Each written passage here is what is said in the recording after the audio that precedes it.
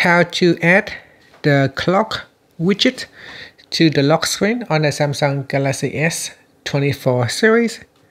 First, let's go back to the home screen by tapping on the home button at the bottom of the screen.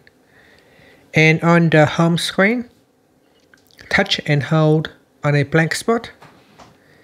Next, tap on Wallpaper Install, and then tap on the lock screen panel. In here, tap on Add Widgets, and then tap on Clock. From here, tap on the Clock widget, and that will get added to the widget panel. Next, tap on Done, and then tap on the Home button to go back to the home screen.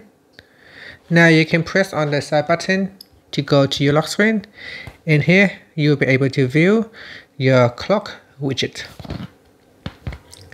And that's it. Finally, you can tap on the home button to return back to the home screen. Thank you for watching this video. Please like and subscribe to my channel for more videos.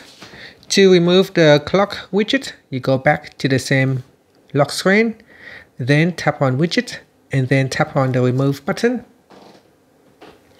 and then tap on Done, and that's it. Thank you for watching. Please leave a like, comment, and subscribe to my channel for more videos.